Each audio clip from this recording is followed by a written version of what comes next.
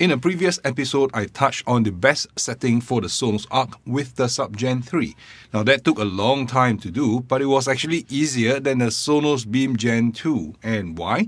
Because the usual pairing with a Sonos Arc is a Sub Gen 3, and I only had to take care of that combination to satisfy the majority of you guys out there.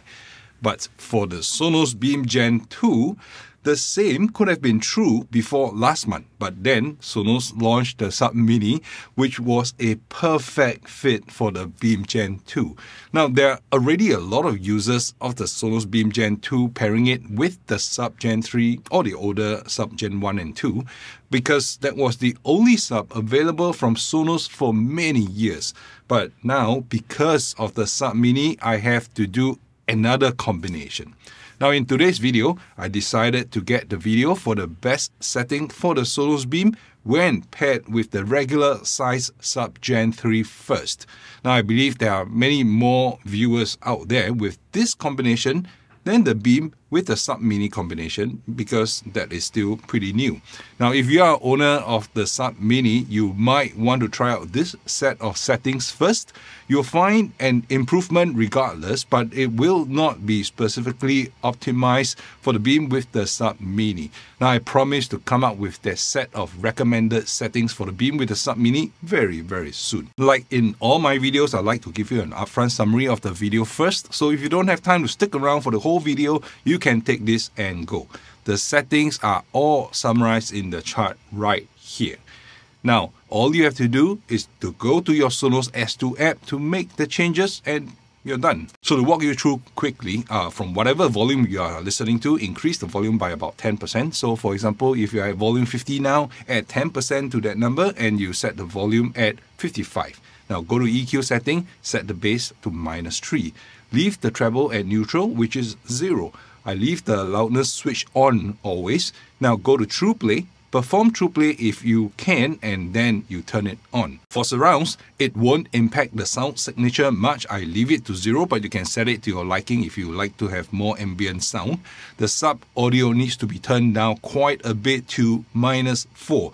The Sub Gen 3 is that powerful after the 14.18 update, so for highs, leave it at 0, but like the surround, it doesn't impact the sound signature very much, so you can set this to your preference. The next setting is actually on your now playing screen, so ensure that the night mode is turned off and enable speech enhancement, which makes a big difference for the Sonos lineup after the recent update. So that's my upfront summary. Go ahead and you can try it out. But if you can, please spare another couple of minutes for me to go through this with you so that you get a better understanding of why I do these settings and how to arrive at the preferred settings. Now, I know some of the settings might actually be counterintuitive to you, so that's why you will need an explanation.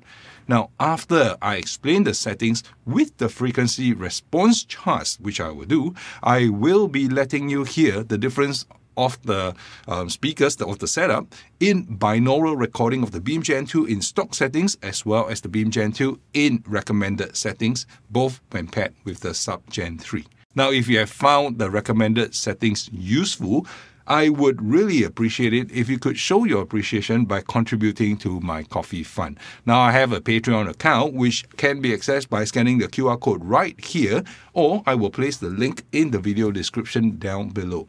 Now, the simplest way, if you don't have access to Patreon, is to actually click the Super Thanks video button right below this video for a one-time contribution to thank me for my work. Now, all these settings, they look really simple, but to be rigorous about it, it takes a long time. Now, I don't put up a paywall so that it can be accessible to everyone and anyone. Content creation on YouTube is a bit like street basking, you know. You play the music on the street, some people walk past and won't care more about the music. Some enjoy it and take it in like the air, which is already there and is for free, right? So basking survives on the grace of those who actually tip the jar, tip the hat. And so do I survive on that. So thank you very much to all. Okay, so I want to quickly dive into the frequency response charts. So for those of you who are not familiar with what a frequency response chart is, basically it is to show how much sound the Beam Gen 2 with the Sonos Sub Gen 3 outputs at different frequencies, all the way from the bass region starting from 20 Hz up to the extreme frequency response of treble at 20 kHz. Now the input signal is actually flat and has the same volume throughout the whole range. So an ideal speaker will replicate that and show up as a perfectly flat line. But in reality, that will not be the case because of speaker design capabilities as well as your room interaction. So for the Beam Gen 2 with the Sub Gen 3 combination, this blue curve here will show you what it sounds like when playing in stock settings. Now you can see that the blue curve is still relatively flat by most standards. There is a slight bump at the lower frequencies from 200 Hz downwards.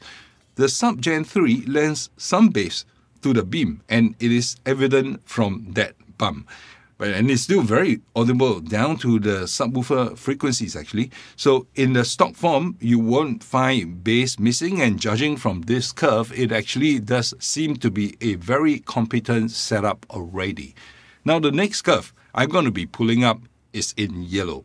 Now, and this is after I've made TruePlay enhancements, right? So you perform TruePlay and you apply it. You'll notice that there's actually a huge difference. Now it bumped up the bass tremendously, as that's probably what Sonos thinks it should do to balance the sound and to make their speakers sound good. Now if TruePlay is doing so much for this room, which is my bedroom, that would mean that my room is deemed to be sucking some bass out of the system, right? But that is not true. That's not the case. I know for a fact, listening to the Beam quite a lot in this room at night, that the bass was never ever lacking in that particular environment, in that particular situation and setup. So in this case, the Sub Gen 3 seems to want to perform at a much higher output levels determined by Sonos. Now, while you should definitely do TruePlay to tune the system to the room, I do not agree with this amount of bump that the Sub Gen 3 is putting out after TruePlay. Technically, after TruePlay, Sonos would have normalized the sound to make it look something like this curve that I have here, right? But we all have different rooms, but that's what TruePlay is supposed to do, to normalize it so how it sounds in my room and your room are going to sound similar. So this is where I started to tweak a couple of other things. Now, here's the chart for your reference once again. Now, I will talk you through why I made some of these changes. And here's the chart in orange after I made and applied the recommended settings here. Now basically, I had to pull the bass down a tad to control that bump that TruePlay put into my system. Next, I had to reduce the sub audio dramatically by -4. Now at this point, I have to say that the Sub Gen 3 could be a tad too powerful for most bedrooms, and Sonos definitely made the right move coming up with the Sonos Sub Mini for smaller spaces like your bedroom. So with these changes, it will control the bass response a little bit more, which you can see by the slightly lowered output in the bass frequencies below 100 Hz.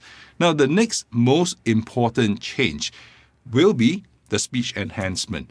Now, this will truly enhance the sound of your system, and the difference is actually quite remarkable. Now, this will cause the mid-range and the treble to increase quite significantly, and you will see that the curve for the frequencies beyond 200 Hz to be pulled up quite a bit. Now, for all the other settings that I have not mentioned, leave them as it is in stock settings. Now, the last thing is actually volume setting. I know I caused a bit of confusion the last time, but when I say increase volume by 10%, I don't mean increase volume by 10 points or set the volume at 10. For example, if you are currently at volume 50 for stock settings, after applying the recommended settings, you should increase the volume output by 10% of 50, which is 5 points, and that will result in a volume of 55. So at this point, you might be asking, why increase the volume? It doesn't change the sound profile, right? Yes, but it will compensate for the reduction in bass which we tried to pull down earlier. And in relative terms, the mid-range and treble would have been enhanced. The resulting curve is actually more balanced than the TruePlay curve, and you will notice that the mid-range and the treble is greatly enhanced. The bass is controlled but still exciting with a lot of presence in the 40 to 60 Hz range. Now, if all this is a little bit too hard for you to understand, you might want to just try it out for yourself. I have recorded 2 binaural recordings, is a 3D audio recording of the Beam Gen 2 with the Sub Gen 3 before and after applying the recommended settings. Now put on a good pair of headphones and hear the difference for yourself. I have also used a real-time spectrum analyzer for each of these recordings. So at any point in time, when the video is playing, you can pause it and you can inspect the spectrum analyzer to see and to visualize the difference that my recommended settings have made to the system. So without further ado, let's hear it for yourself.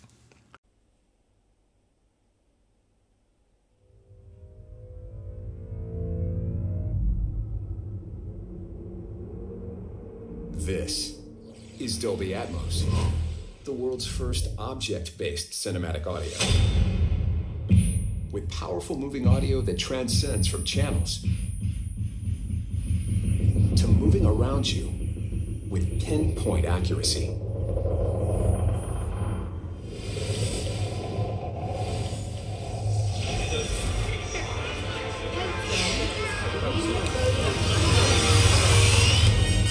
Whether the soundscape sits the mood of the scene. Pull your vehicle to the side of the road.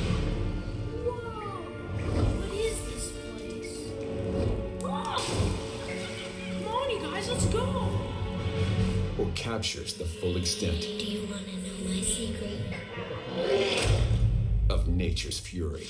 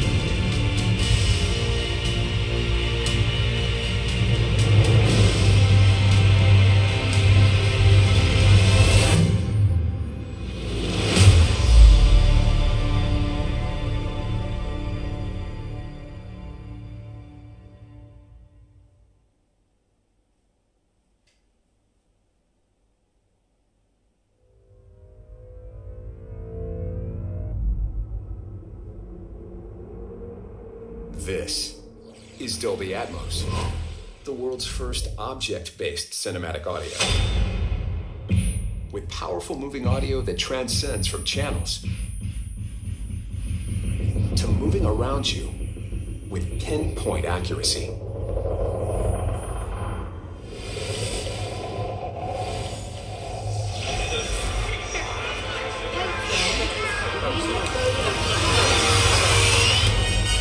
Whether the soundscape sits the mood of the scene. Pull your vehicle to the side of the road. Whoa! What is this place? Whoa! Come on, you guys, let's go! Or captures the full extent. Do you want to know my secret? Of nature's fury.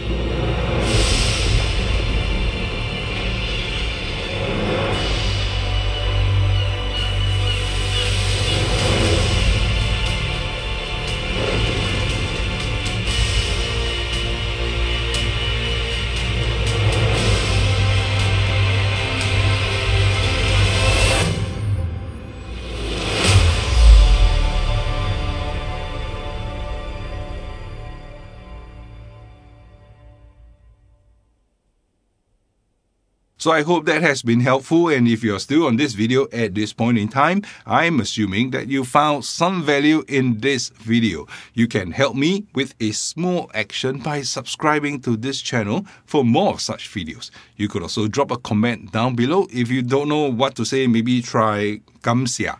Kamsia is a dialect spoken in Singapore, and it simply means thank you. Right? So if you can't get enough of my videos, or you find that you need the recommended settings for another Sonos system, maybe try out this video right here for the Sonos Arc recommended settings. Now, if I have the Sonos Beam with the Sub Mini recommended settings out already at the point of time you are viewing this video, you can also check out that video. And I will see you over in either of those videos.